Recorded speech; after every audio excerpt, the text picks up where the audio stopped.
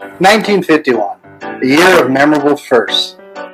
This was the year that I Love Lucy debuted. The first baseball game televised in color was between the Brooklyn Dodgers and the Boston Braves. RCA released the first portable video camera. Tupperware was invented.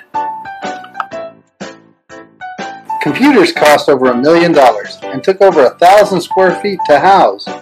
Finally, Union High School opened its doors for the first time to 500 students. It has been 64 years and thousands of students have entered its doors.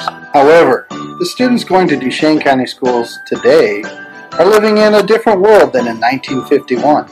Grown up with the internet readily available to them and the ease of access to information through it. The first portable camera built by RCA in 1951 weighed 61 pounds compared to the 172 grams of the iPhone 6.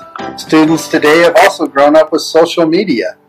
However, the students attending Union High School are still attending a school that was built in 1951. Please support the bond.